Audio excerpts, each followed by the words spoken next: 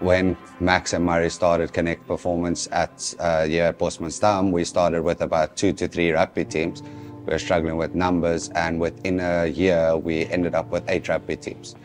A lot of our kids come from the townships, they come from the local area Summer Greens, which is not a upper class place, if I put it that way. What really struck me was it was in the sweet spot for us, in the thing that we had really identified with, which was multiculturalism. We got from a 60–70% winning ratio to a 90% winning ratio with our first side, and then year 2 was to develop the juniors. The school and ourselves are really very similar in the way that we deal with these children and that we deal with their pathway to opportunities.